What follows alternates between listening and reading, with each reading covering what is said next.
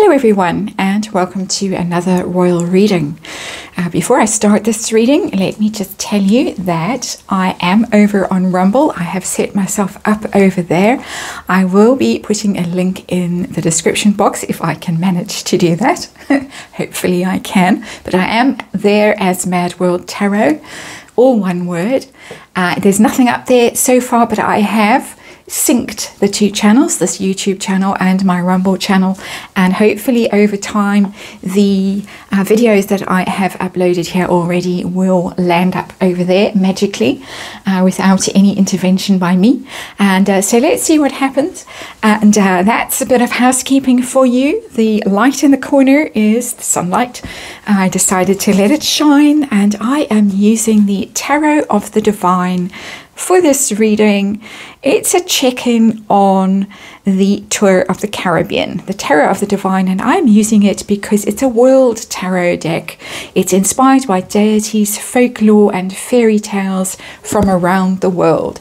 It is a very beautiful, and the back of the deck is this gorgeous blue, a very Caribbean blue.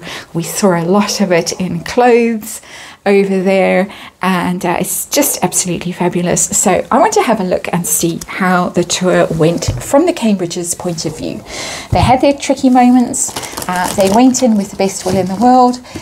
Seemingly they looked beautiful, they behaved beautifully. They were in some very awkward moments, some very difficult moments, and so I want to know how they felt it went individually, William and Catherine, how they felt about each country in order of appearance: Belize, Jamaica and the Bahamas, how prepared they were for the trouble that they found along the way. Were they expecting it? Were they taken by surprise by it?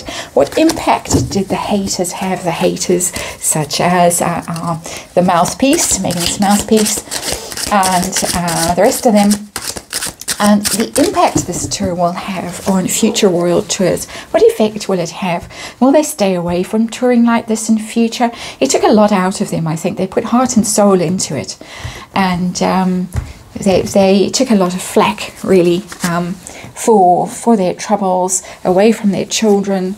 The royal family is clearly going to be changing in the near future in the way it operates. So I want to see just generally what the Tarot of the Divine has to say about all of this. I'm on a little 9-card spread. That's not little.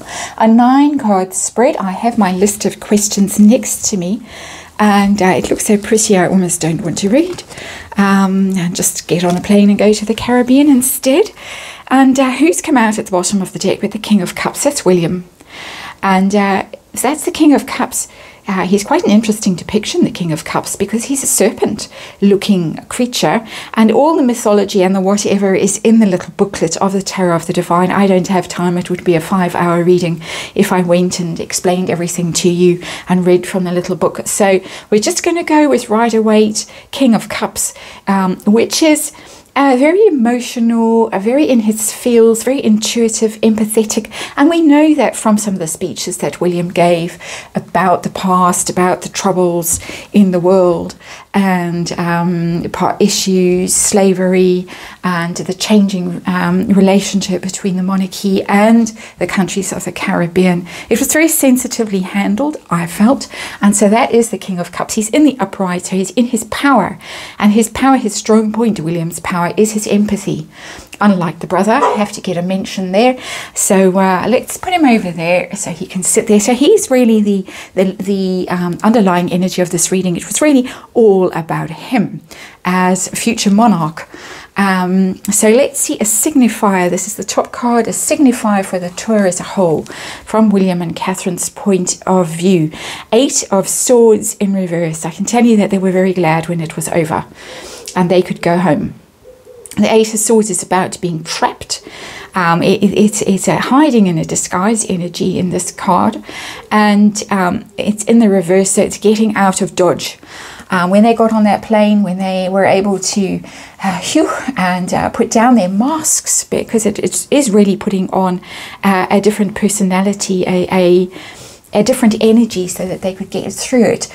enormously relieved that it was all over, that they got through it in one piece. It wasn't a happy experience for them, however, whatever the brave faces were that they put on. It was all a huge relief that they got through it with as little trouble as they did, which is very interesting. So how did William feel it went? How did he feel through it? How did he feel about it? The Fool. And that's an interesting card. Little pause there for the barking. Sorry about that. We have neighbours coming and going at the moment, so there's going to be noise, dogs barking, just unavoidable at the moment. But the Fool for Prince William. New start.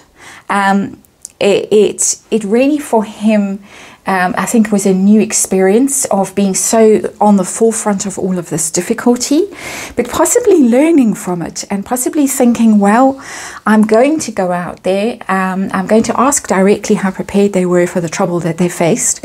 But it looks as if he is exploring this and looking at ways that he can go forward in a new direction with these tours, with the monarchy generally. And we know that Omid wrote a very snarky little comment on his Twitter feed saying this was a chance for the monarchy to modernize and whatever, and not to shake hands through fences, chain fences and all the rest of it. Nasty little piece of work that he is, in my opinion. But William clearly was looking at it and thinking, well, okay, this is how my future is going to be, and I'm going to have to deal with it, but in a very positive way. The Fool is a very optimistic energy. It's a very enthusiastic energy. It's okay. I'm heading off into the unknown, but I'm heading off into the unknown in an enthusiastic and courageous way. I'm not going creeping along all nervous and feeling guilty and hesitant. It's going boldly. Like Star Trek.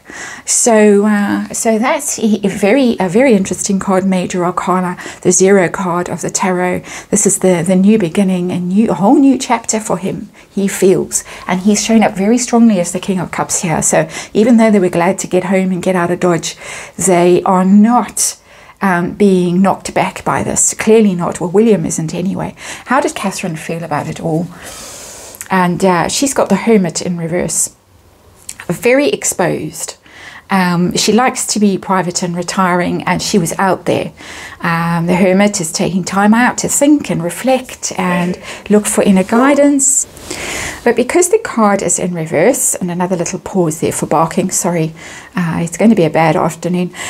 Because the Hermit is in reverse in this reading, she felt a little bit out of her comfort zone. She felt very conspicuous. Everything, all eyes were on her.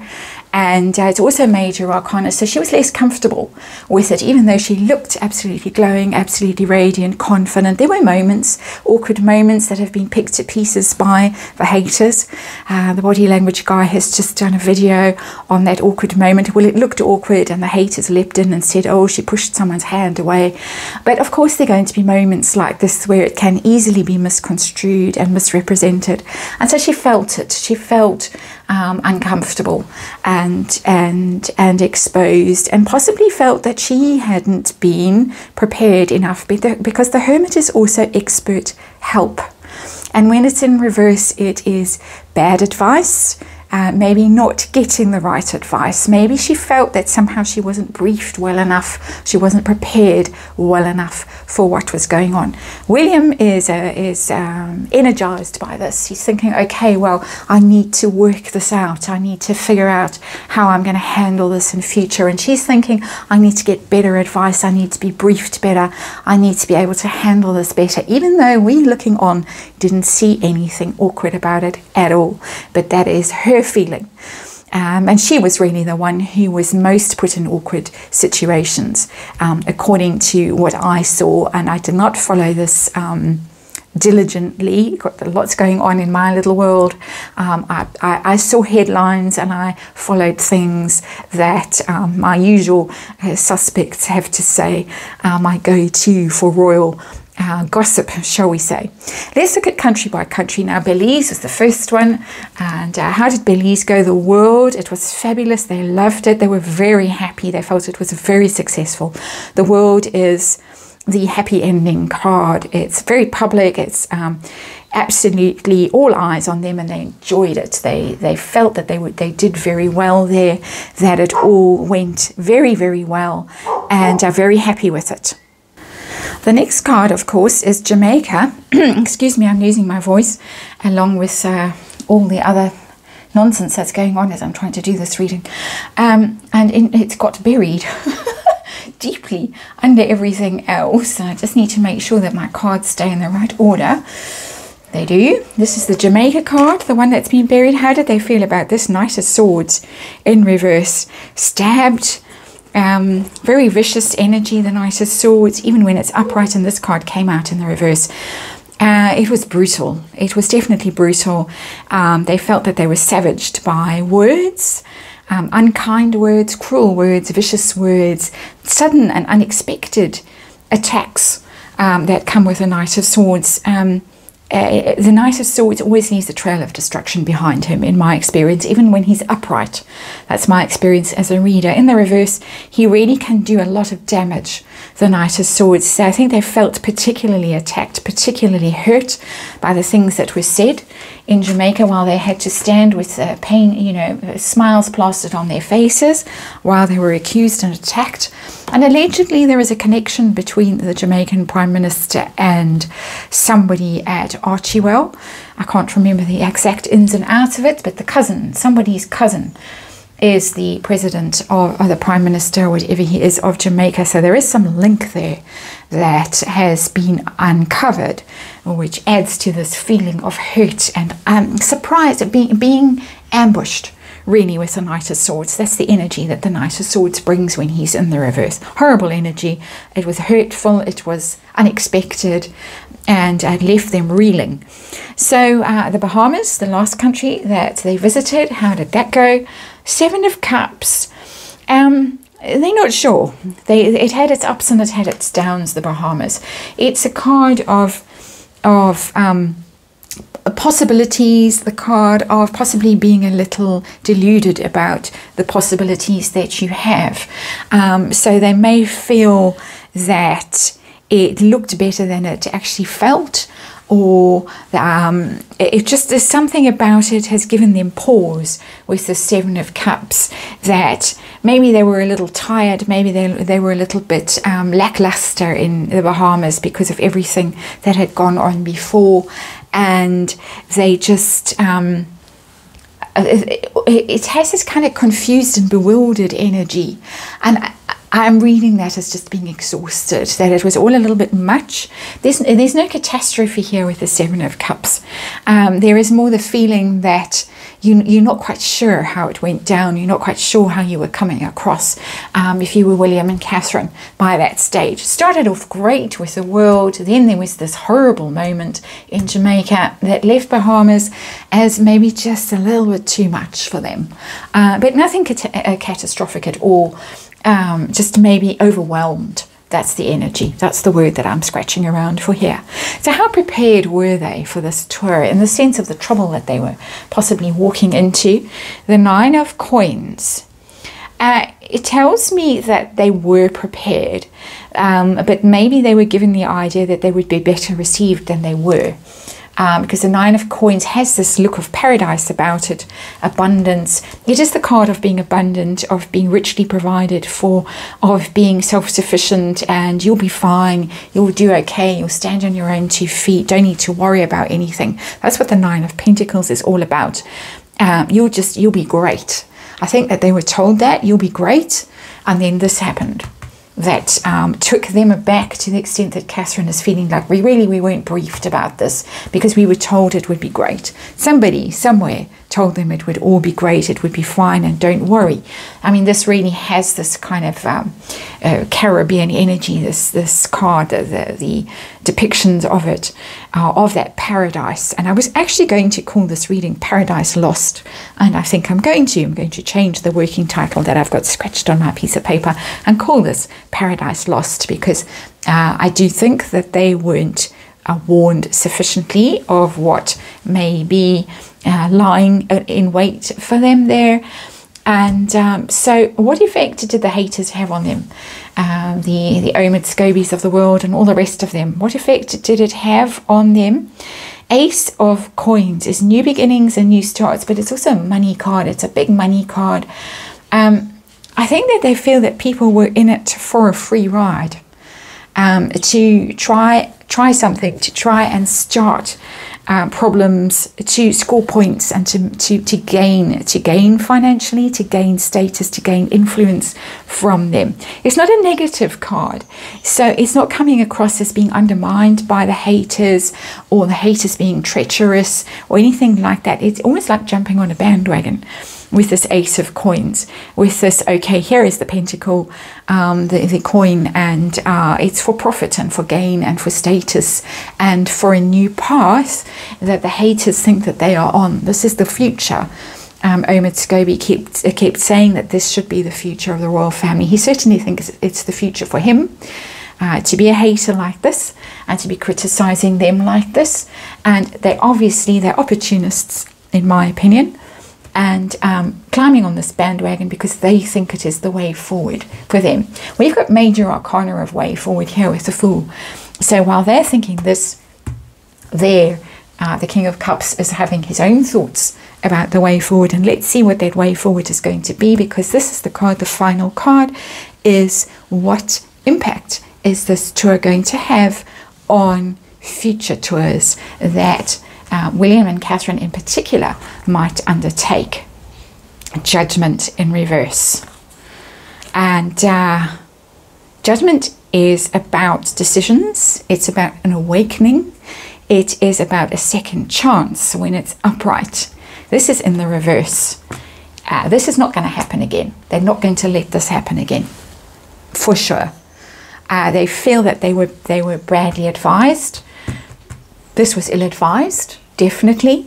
As I say, they put their happy faces on. They're too well-bred, too polite, too considerate to show their true feelings about what was going on. But you can be sure with this Eight of Swords in reverse, when they got on that plane home, never, ever going to put ourselves through that again. We're going to find a new way forward with that Fool card. We are not doing this again. Judgment in reverse. It was a very bad decision. It was ill-advised. There have been some incredibly hateful articles in some of the British press by people who really, really, really dislike the royal family and had a real go at them. And they're not going to put their necks on the chopping block again like this and expose themselves and allow themselves to be criticized, because judgment in reverse is about being criticized as well as being ill-advised, bad decision. Never going to happen again. When you get judgment in reverse, if you're doing a reading and you want to know whether this is going to come around again in your life, no, it's not. You're not going to let it come around again in your life. So that's a big card to end. I think that there are going to be fireworks when they get back. Behind the scenes, William has a temper. We know he has a temper, particularly if Catherine felt exposed and vulnerable and insufficiently briefed for what was heading her way. He's not going to take it lying down. Our King of Cups, he's going to have a lot to say about this when he gets back, and when they debrief and when they go through it, and when they decide how they are going to go in future. I just want to pull one card while I'm sitting here. This is only reading, well, standing here. I don't sit when I do these readings. Sorry, I just knocked the microphone. I just want to pull a card for how the Queen feels this week. What did she feel about it? About this tour of the Caribbean. Just generally, not about the Cambridge's performance. Well, okay, that one's flown out. Ten of Swords. Oh dear. Yeah, she sees it. She sees it for what it is with this Ten of Swords energy. It's an ending. It's a bad ending of something. The Ten of Swords. It's ruin. It's destruction. It's rock bottom. It's reputational harm. It's been stabbed in the back. Normally, it's someone lying down on the ground, face down, with their back exposed, and 10 swords stabbed into their back. She feels betrayed. She feels like the royal family has been very deeply wounded by this tour. It's been a body blow to her. Of course, the Commonwealth was the thing that she really worked the hardest for in some ways. Her legacy, let's put it that way. It's not the thing she worked hardest for, but it's viewed as her legacy. And I think this has been particularly hurtful to her at a personal level, this Ten of Swords, the way the royal family has been rejected, the way William and Catherine have been treated, the accusations, the attacks, all of that. She sees that there is an ending coming for this, and there is more barking. So I'm going to have to end this reading now, and apologies for all the noise, and I will see you again tomorrow.